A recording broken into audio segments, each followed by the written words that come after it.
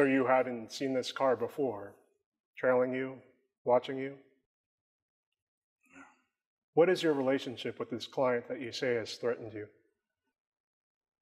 Look, I have to respect confidentiality here. I'll tell you everything I can. I did a job for this client.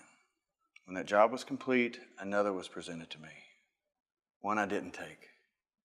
On ethical, moral, and criminal grounds. Said client became enraged, swore she would change my mind. I didn't. Client began to harass me through third parties, leaving no trail back to them. Then I was told if I didn't complete the task required of me, they would get to me by hurting my friends. Your friend, as in Sarah Robert. That's right. This client wouldn't take no for an answer. They didn't like how much I knew about them. So they followed you and shot at you, hitting Sarah. Yeah, something like that. At least that's what makes sense. What do you mean something like that? I think Sarah was the intended target. I came to Toronto to warn her, to keep her safe. How'd your client even know that Sarah was alive? As far as anybody knows, she's still missing in Italy. I thought about that. There are too many coincidences. The client knew too much. It wasn't until last night at the hotel that I realized that they probably tracked my phone. Which means they heard the conversation between Sarah and I when she called me last week. They knew I was trying to find her. And if they did track my phone, they would know exactly where I was and when. Are you saying that this is all your fault? That you're responsible for this? I can't live with that. Responsibility to have that to own, that'll be too much. I came here as a friend to warn her, to keep her safe. I shot at the fleeing vehicle. I did everything right.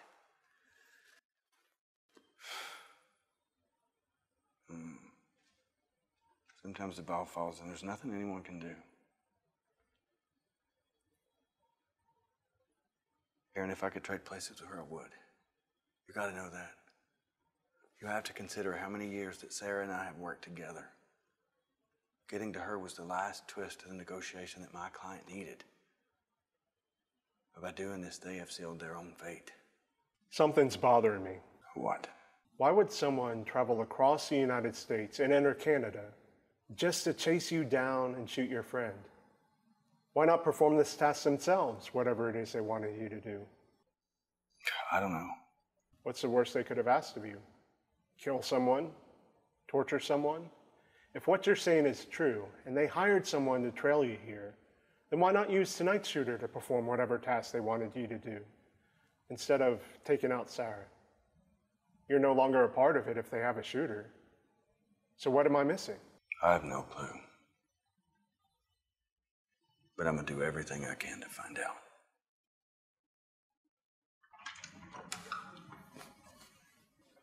Gentlemen, why don't you come with me to my office? Parkman?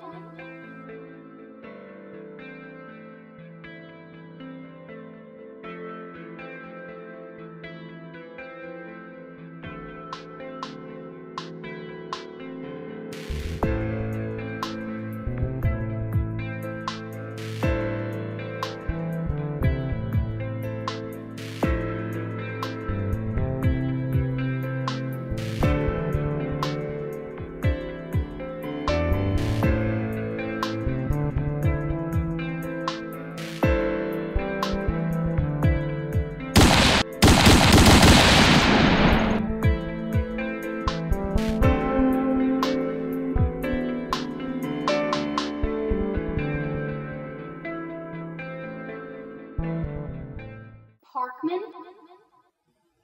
Parkman?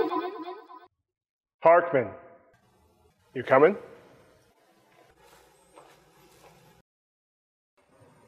Have a seat. How is she? To be honest, she's not out of the woods yet. What does that mean?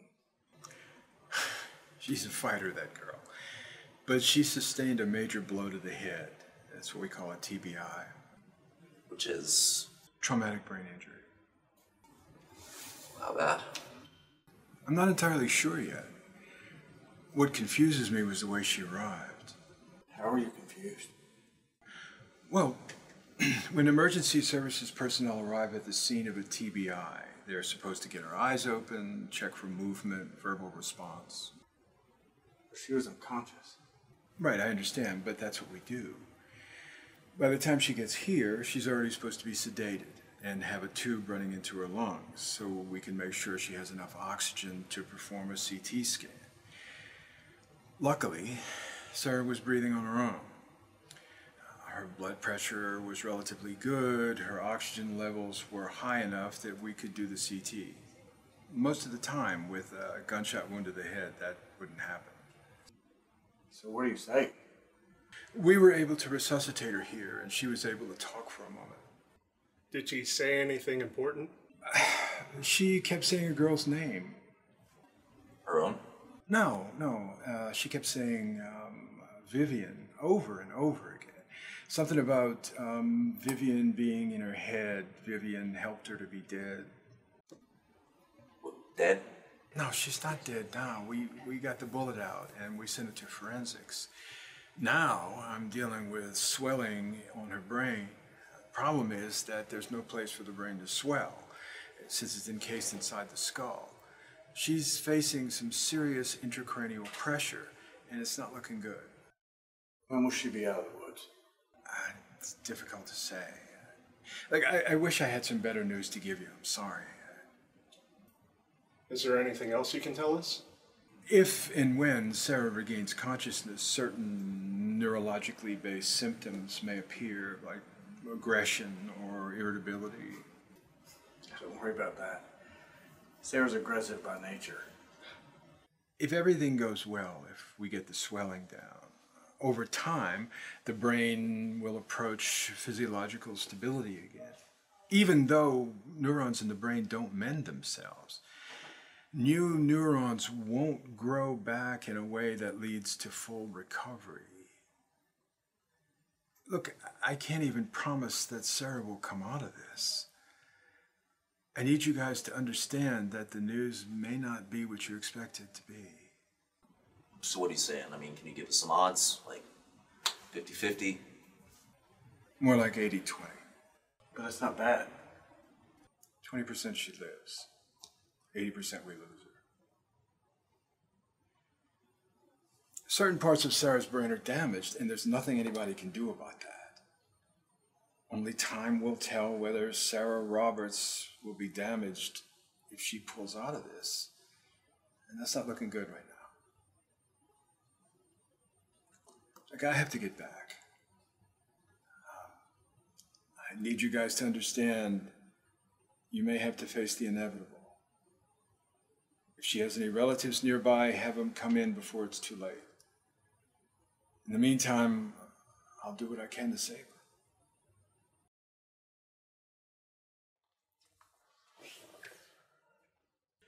I gotta go to my car for some paperwork. Now, I don't expect you to come to the station right now, as I'm sure you want to hang out here and wait to hear more. So I'll bring paper and a pen to get your statement while it's still fresh in your mind. It's fine. All right. Give me 5 minutes.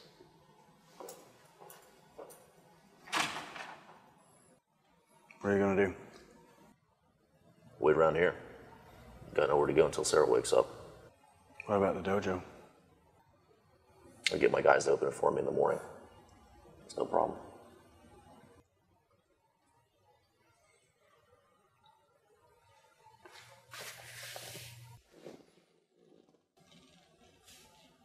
You know my relationship with Sarah. I would die for her. I didn't do this. This was a culmination of a chain of events, and it may lie on my shoulder. Parkman. If I thought you would have shot Sarah, or is any way directly your fault, you'd be on that operating table as well. Fair enough. I get it. Hey, why don't you run and fetch us a couple of coffees from the cafeteria? I'll wait here. Sounds good. Oh, hey, just see if they got any toothpicks, all right?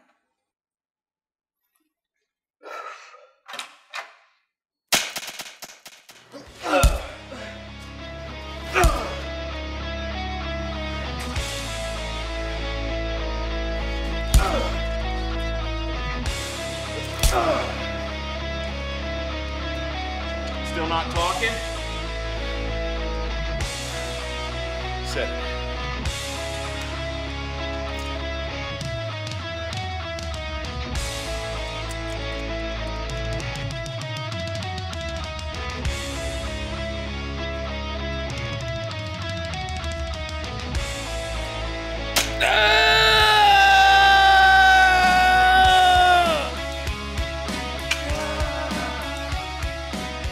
Say cheese, you fuck.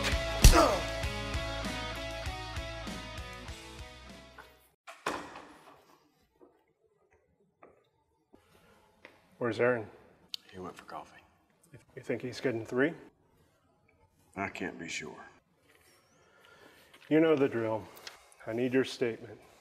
Write it out as best you can, be as detailed as possible, and write it so I can read it. I'm gonna need a couple of hours. I don't think any of us are going anywhere anytime soon. While you get started, I'm gonna go try to find that doctor. I have a couple questions for him. Hey, did you catch his name? The nameplate on the door said Jacob, so I'm assuming he's Dr. Jacob. Shit, I missed it. I'm usually observant enough to catch that sort of thing. I'll be right back.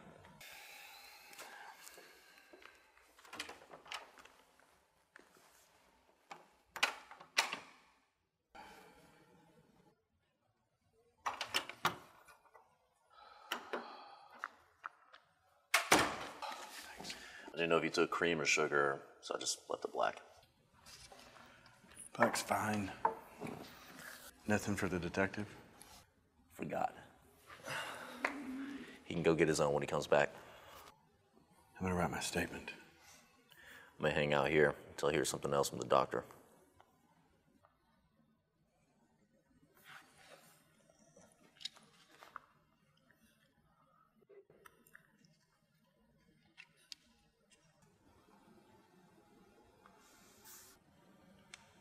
What is it? Unless it wasn't the car.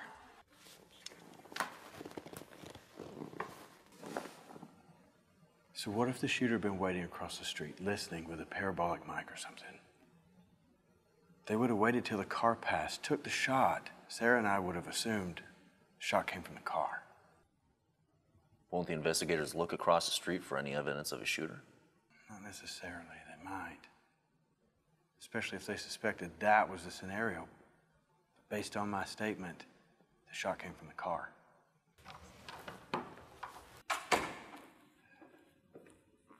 Hey, I'm not done with that. I know, I'm just checking something. Ask me if you need clarity. I know what I wrote.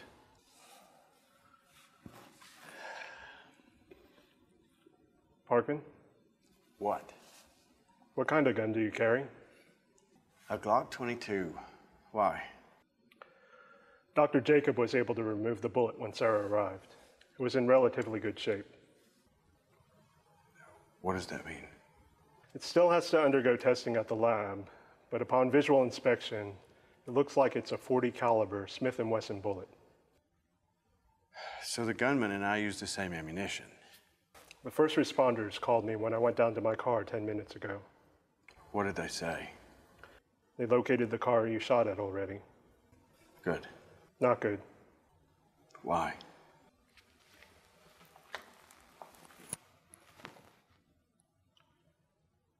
A man driving the car works 3 buildings down from where you and Sarah were. He had a baby in the back seat on the account that his wife had recently died of cancer. As he drove by your location, he claims that he thought he heard a firecracker go off, which startled him and made him duck his head. Just before he passed your location, he says he thought he saw a woman with long blonde hair fall to the cement in front of a man with a gun in his hand. Then the gunman tried to take him out too. The baby had to get splinters of glass removed from her ear because you blew out the back window. The father is being treated for shock as we speak. The officers have a theory. They think you waited for the car to drive by, shot Sarah, and then emptied your weapon at the fleeing vehicle. Why the fuck would I shoot Sarah, huh? Calm down. Tell me that. They think you shot Sarah because of the note they found in your jacket at the scene. I just checked your handwriting with what's on this note. From what I can tell, you wrote it. Care to explain? What did the notes say? That Sarah would die with a bullet to the head. It was signed by a woman named Violetta, but it's Parkman's handwriting. Are you trying to set this woman up? Were you trying to kill your friend? Come on, Parkman, tell me the truth. No more bullshit, or I will lock you up.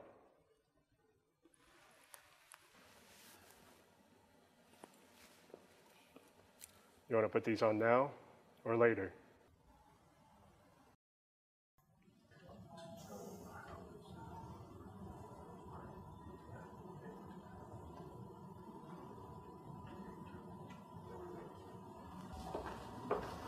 They're still trying to locate Dr. Jacob, but she mentioned that there's an empty room down the hall that we can use to talk.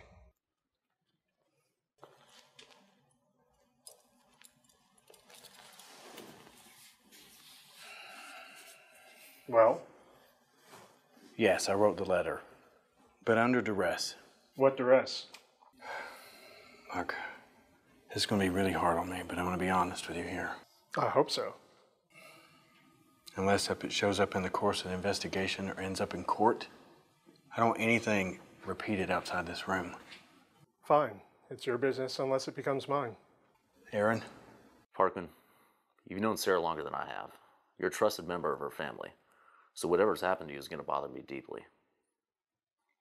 Look, once she's better, we'll figure everything out. For now, just deal with these local cops and we'll deal with all this other shit after.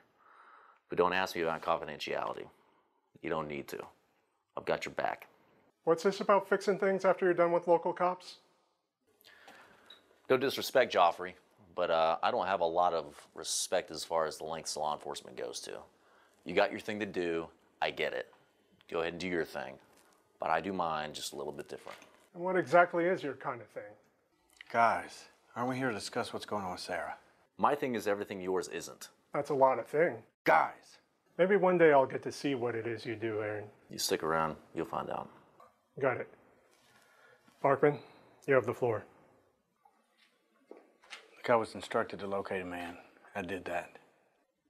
I took pictures, I went to the hotel and sent them to the client. I was supposed to fly home the day after. Where were you? What city? Nafplio. Where's that? Greece. Bad experience, bad memories. Good hospital, though. Was that an example of you doing your thing? Something like that. Guys, seriously, fuck. Why didn't you fly home? I did fly home. You said you were supposed to fly home. I was supposed to fly home as the job was complete. The client asked me for another service. And that was? To bring the man I found with me, willingly or unwillingly. And? And I refused. I'm a private investigator, not a human delivery man. If I returned the woman's husband, I would receive a bonus that amounted to about $250,000. Wow. This woman really wants her husband back. She's quite rich and very demanding. I'm assuming people do what she asks, or she finds someone who will. Again, I refused. Then she asked me if I wanted a cool $500,000. And you agreed, right? She wanted me to put her husband in a wheelchair to force him to come home for special care. That way, he couldn't run from her, but his hands would still work for signing documents, for she has deals pending that won't go through without him. Oh man, hell hath no fury. I flat out refused. Then I was informed that either I work for her or I don't. It sounded reasonable, so I told her I don't. Then I was told, now get this, that either I was a friend or an enemy, and since I'm not doing her bidding, I'm declared an enemy. That I was to expect to get what enemies get. And she hung up. And what did you get?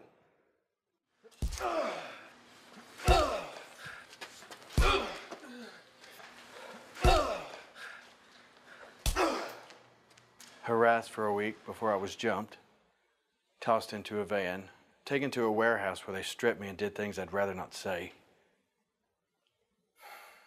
and have no value in furthering your investigation. Oh, shit. I'm sorry, Parkman. Could have called me and Sarah. We would have helped. You were missing Sarah.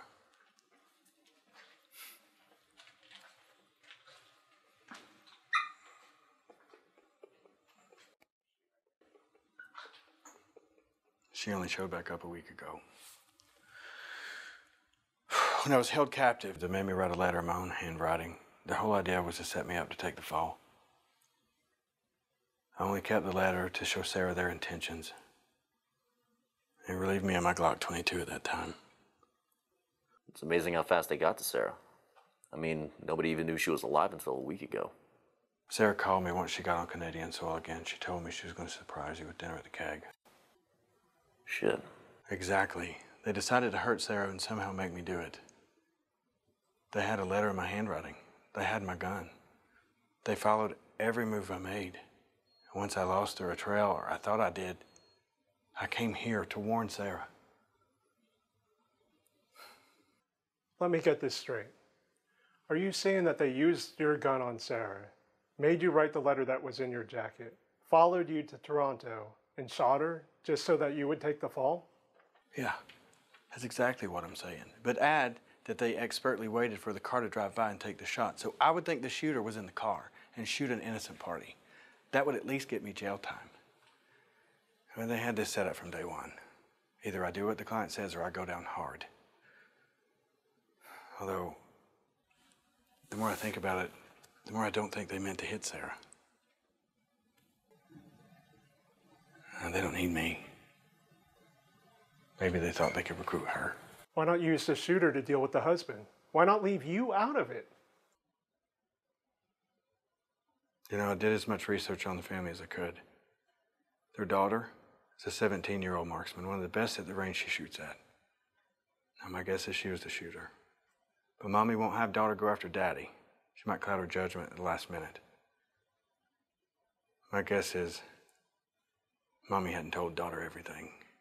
That's a lot of guessing, especially that a 17-year-old would travel cross-country just to fire a warning shot. I don't know what else to think. Oh, I'm sorry. I didn't know this room was being used. It's empty. We're just leaving.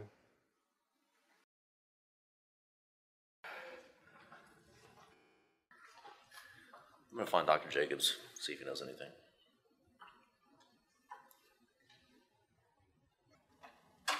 So are we cool?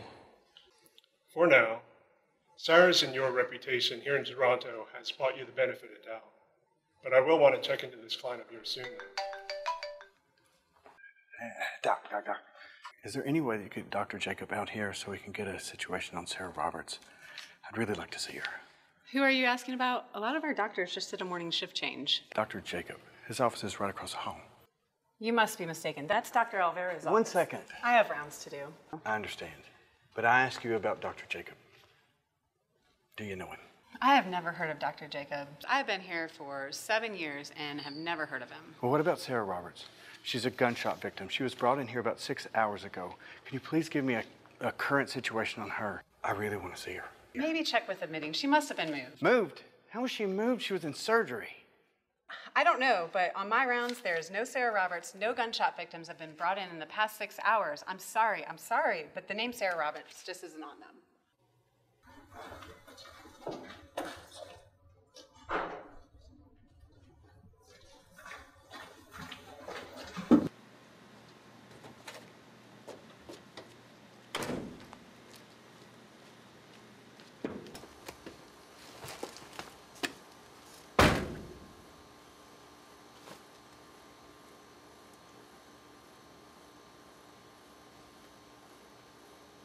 She's stable. I'm on my way to the rendezvous point.